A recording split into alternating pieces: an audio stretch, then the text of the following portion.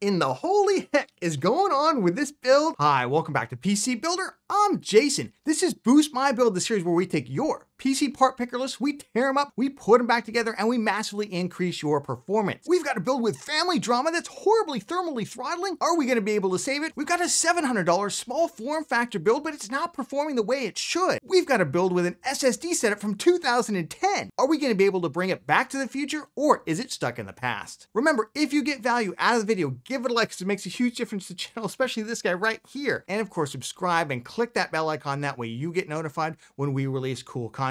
With that, let's jump into it. So we're actually suspending our sponsor spot for this video so we can make an appeal to you to support World Central Kitchen in their response to the horrible earthquakes in Syria and Turkey. World Central Kitchen is a great nonprofit. They help feed people on the ground in their time of need. We've made a donation. I'd ask you to consider doing the same, and we greatly appreciate any support you can give. Thank you so much. All right, let's jump into Scar Lettuce. He says a friend is looking to build a system to play Overwatch, Dead by Daylight, Xbox Game Pass games at 120 FPS, so you like Assassin's Creed Odyssey, Minecraft, that kind of stuff, 1080p. That's actually pretty easy to do. His cousin helped him pick out the parts, and you're kind of jealous he didn't ask you. I see at the bottom here, you say, I try to put in my 2 cents to improve it, but his cousin doesn't want to hear it. Maybe your vid can change his mind. Okay, well, quick timeout. We don't want to get involved in some kind of family drama. Remember, it's their money. You can offer advice in a very friendly way, but if they don't want to take it, they don't want to take it, and that should just be okay. His total budget is $1,250. Let's see what they've got. What in the holy heck is going on with this build? I can see that most of this build would actually work, but they made one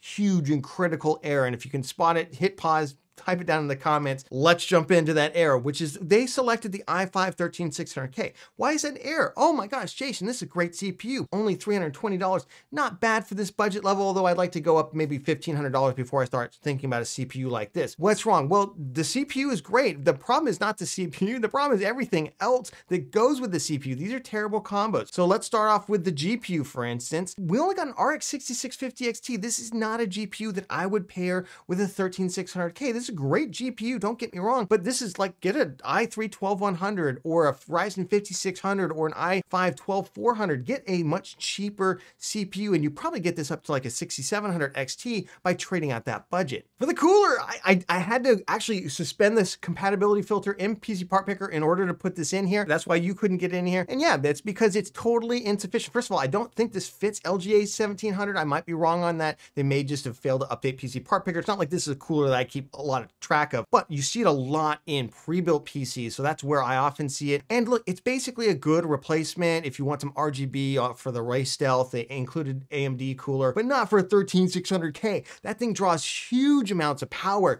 I mean, this thing is going to completely thermal throttle it in milliseconds, And then the board we got with it is, I just, whoa, no, definitely not. I mean, look at that board. Do you see any VRM heat sinks? No, there's no heat sinks on these VRM. This board is going to immediately thermally throttle. This board is not appropriate for an i5-13600K. We can get a Z690 motherboard with BIOS flashback, which you do need for a 13600K, for about $140 to $150, which would have all the features that we want, rather than this really cut rate B660 that I wouldn't recommend for any CPU. The RAM, I have no problem with this RAM. In fact, it's getting cheaper and cheaper. $67, you can almost get 32 gigs now for about $80, but if you want the RGB does cost about another $10 or $15. So I don't mind spending $10 or $15 on a little bit of aesthetics. And DDR4 3200 CL16, perfectly fine. For a 13600K, if we wanted to make that work, I'd see if we could sneak up to 3600 CL16, but I wouldn't do it at the cost of the graphics card or the processor. The drive, Samsung 981 terabyte. Look,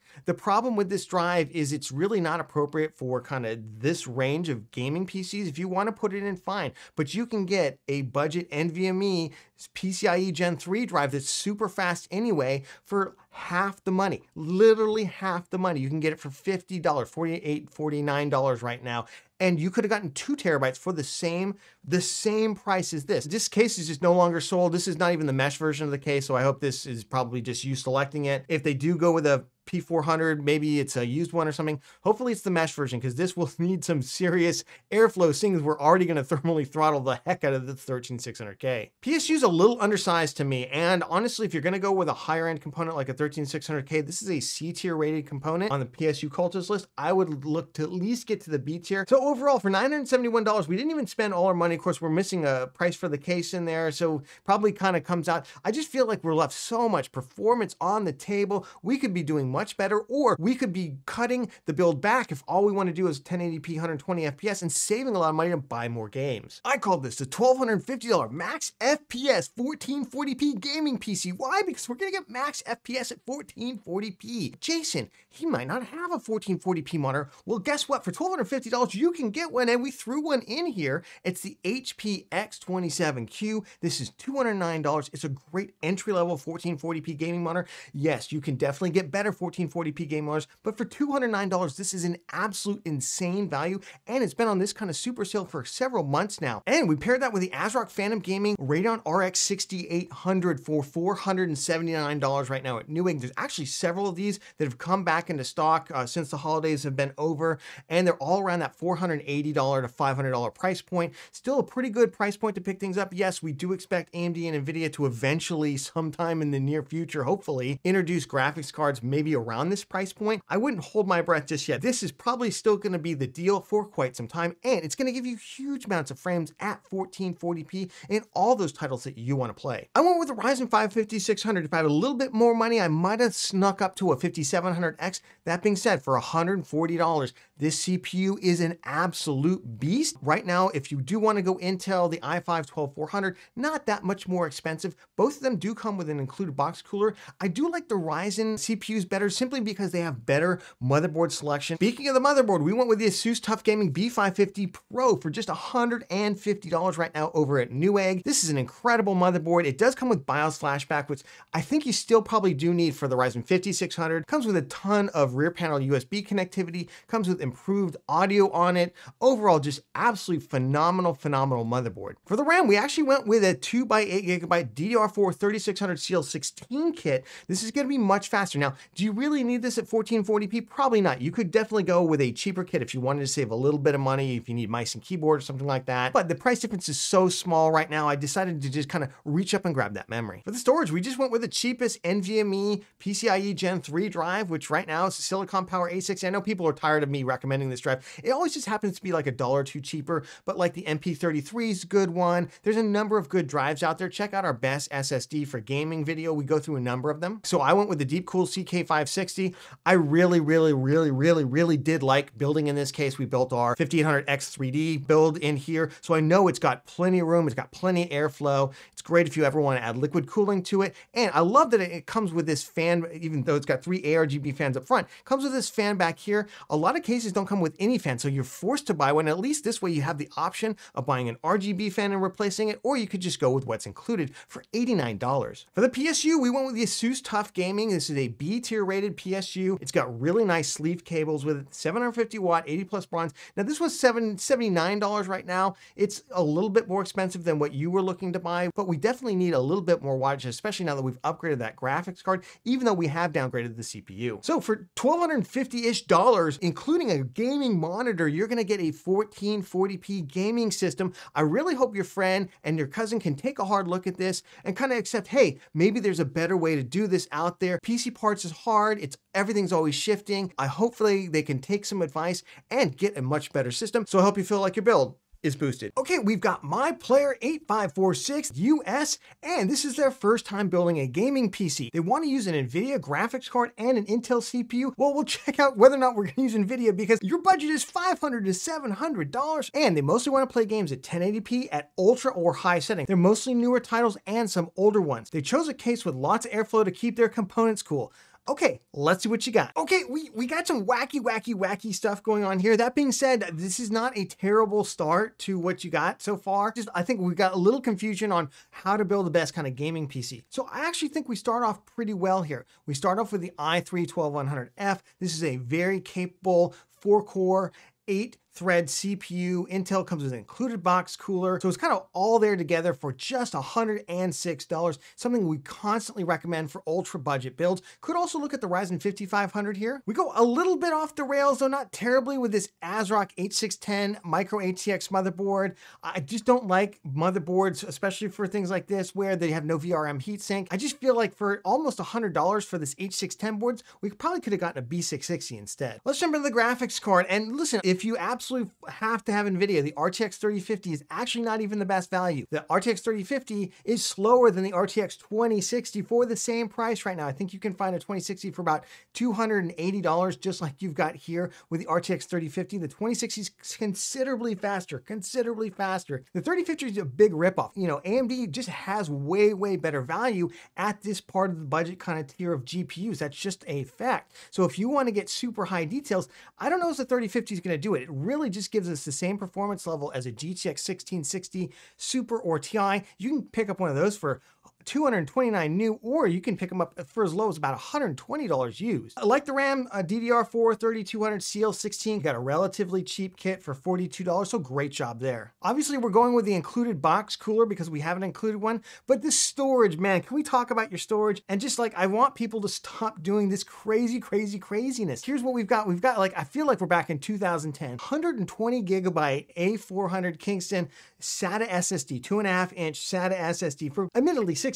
It seems super cheap, but you can get an NVMe SSD of 500 gig one for about $30, maybe $28 now. SSD prices have absolutely cratered. And I get what you were trying to do. You were trying to do what we used to do back in the old days when solid state drives cost so much money. You'd get a Windows boot drive of 120 gigabytes, and then you'd go and run everything off of a hard drive, and you've got this Seagate Barracuda, blah, blah, blah, for $50. This 2 terabyte hard drive right here, you could have gotten a terabyte of SSD space. And then if you add in the 15 or 16 bucks you spent on the other drive as well, we could have almost gotten 2 terabytes of space for about the same price. The case, the ASUS Prime AP20, and this is a micro ATX case. It's not a mini ITX case, though obviously you can use mini ITX motherboards in as well. A lot of people do like this case, you know, especially for small form factor advocates. That being said, you're getting this for $80, and $80 is not a bad price, but at your price point, like every 20 or 30 bucks extra is money that we could have used somewhere else. And the problem with this case is it only comes with one included fan.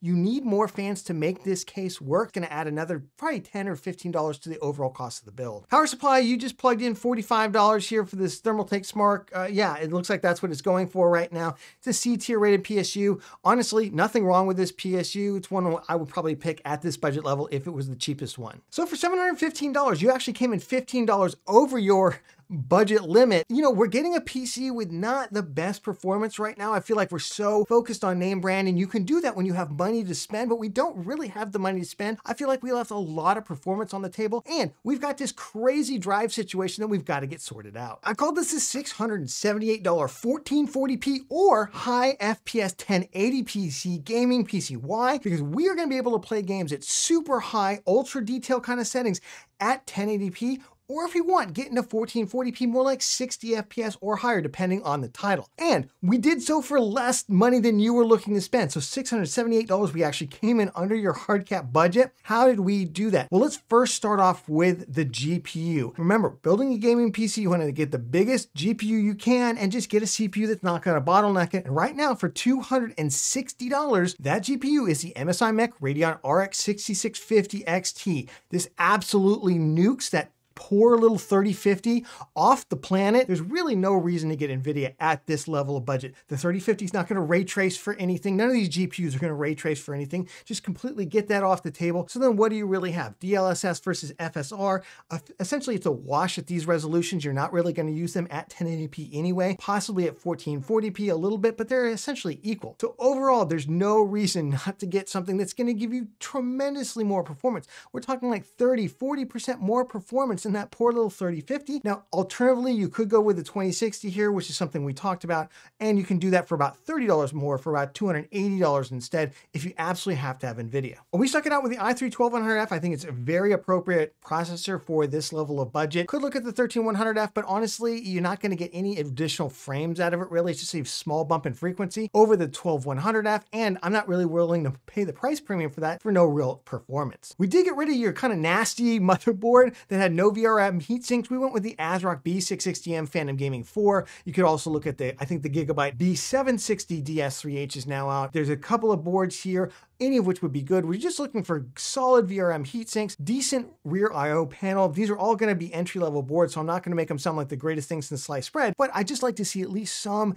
heat dissipation on those VRMs. That way we're not really going to cook this build. We stuck it out with your RAM, DDR4 3200 CL16, very appropriate, but we've straightened out that mess of a hard drive and tiny little SSD boot drive situation, and we just went with the Team Group MP33 1TB PCIe Gen 3 NVMe SSD. Now, honestly, we could have probably gotten 2 terabytes here if we wanted to spend a little bit more money. Start with 1 terabyte. I think you're going to find that 1 terabyte is actually going to do pretty well for you. And if you need more, this board actually has a second NVMe slot, and you are going to thank me for not using a hard drive for the case. I know you really like that case, and if you want to spend the extra money and get that case, go ahead. That being said, I just happen to see that the Thermaltake V150 is on sale right now. It actually comes with 3 included ARGB fans. It's a micro ATX case. It's relatively small. It's got these 2 included fans. It's got 1 in the rear. This actually does not come with a second fan, just FYI, or a 4th fan, I should say. This is what the configuration looks like right there. Really nice. It's got that kind of swinging door to it. It's got great airflow.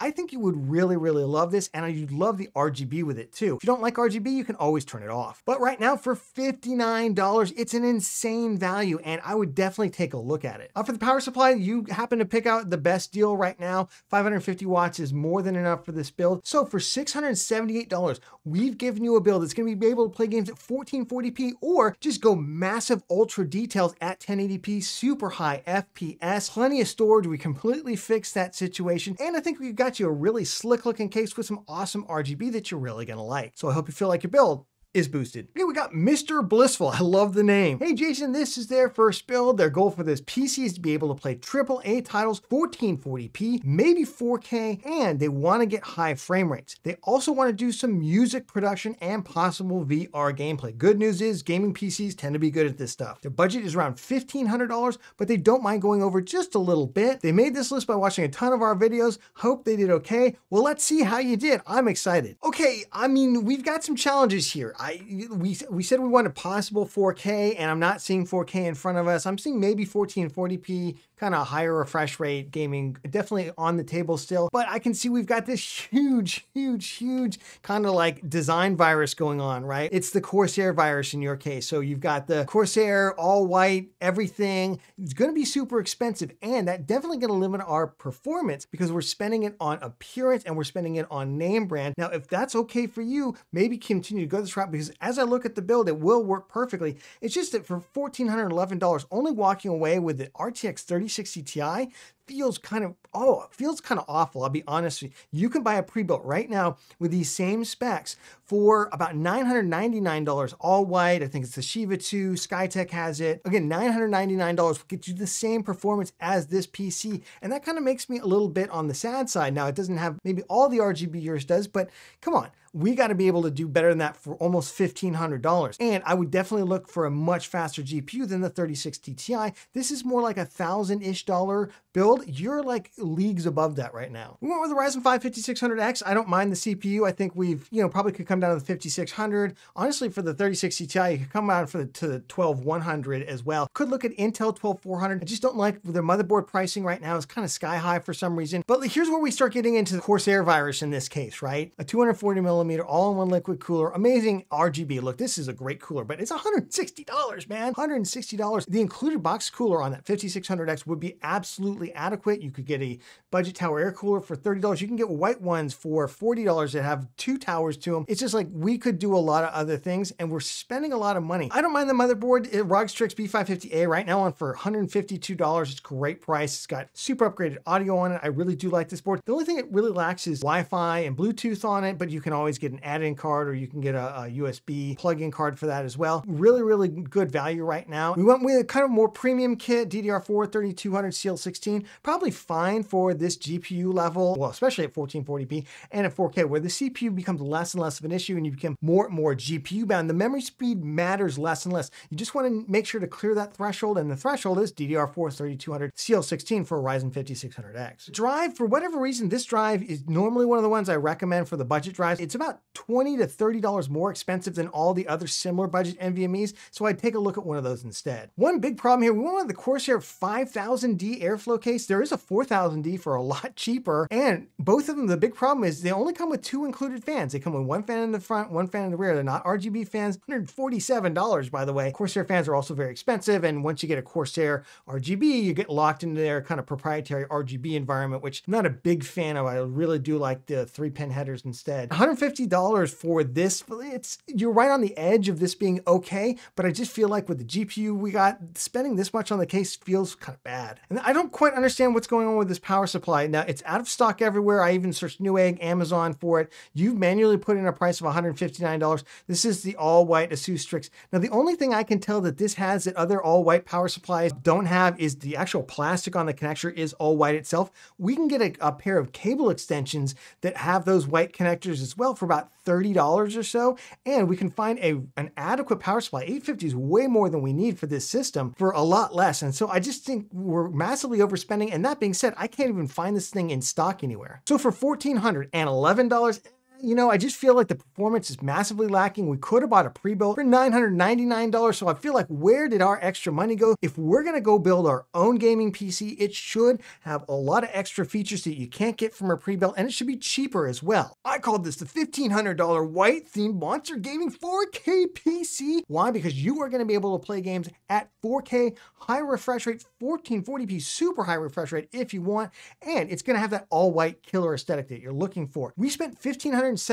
so I came in 17 bucks over. Go find 17 bucks because this is going to be amazing. Now, there are some places you could cut costs if that 17 bucks for some reason is an absolute deal breaker. Let's start off with the GPU because this is what's driving it. We got you a 4070 Ti. The Gigabyte Gaming OC one, it's an amazing card. Look, I know the reviewers panned it in terms of the price to performance, but if you look at the market out there, there are no 3090s out there unless you want to go use. There are no 3080s out there unless you want to go use. So it doesn't really have a lot of competition.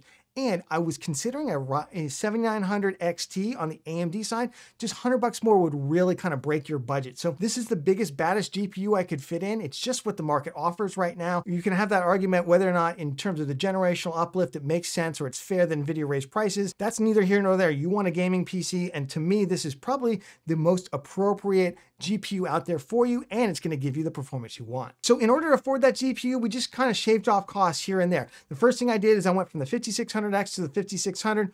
Yeah, it's only like $20, $30 here and there, but $20, $30 here and there gets us to that 4070 Ti and essentially the same performance as the Ryzen 5600X. I went with a white RGB cooler instead of that stupidly expensive all-in-one liquid cooler. Instead, you could go with the included box cooler, swap that out for the AIO later in life. I threw in the Thermalright Assassin King. Why? Because, you know, there's so many of these coolers. There's a Vetri V5, there's the id Cooling, SE214XT. Any of them would be absolutely fine, but this is the aesthetic you're looking for, I think. It's gonna make this build look really nice. It's gonna make it much quieter, and you're gonna get great thermals from it. We stuck it out with your board because it's honestly an amazing motherboard for $150, so grab that board right now before it goes out of stock. We also stuck it out with your memory. You know, look, I could have saved $4 or $5 going with like a Team Group set, but if you like Corsair, spend $4 or $5, absolutely fine here. 3200 CL16 at 4K is gonna be fine for us. Might have gone 3600 CL16 if we could. That being said, most of those white RGB kits are completely sold out or they're stupidly priced right now. So this is definitely the way to go. For the storage, we just chopped down the storage to the kind of current budget king, which is Silicon Power A60 for $99 instead of, you know, whatever that was, $120 or $130 you were looking at. So just chopping off some price. For the case, we went with a Fractal Design Pop Air. I really like this case, only $100. Comes with 3 included ARGB fans, really kind of everything I think you're looking for, especially for a first-time builder. I think this is going to be kind of everything that you really need out of a gaming PC. And listen, it looks sweet too. Finally, for the power supply, what I did is I combined a really good value power supply, which is ASUS Tough Gaming, 750 watt, 80 plus bronze. People's like, oh, it's bronze. Shouldn't you get a gold one?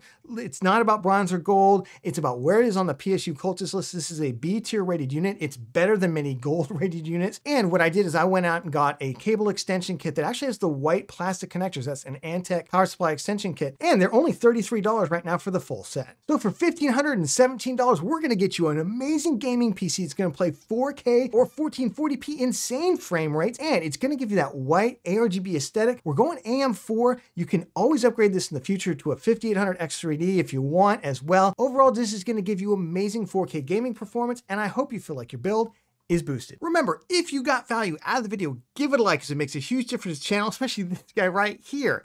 And of course, subscribe and click that bell icon. That way you get notified when we release cool content. Speaking of new content, did you check out our How to Build a Gaming PC 2023 guide? It's right here. We go through step by step everything you need to build an amazing gaming PC in 2023, whether it's AMD or Intel.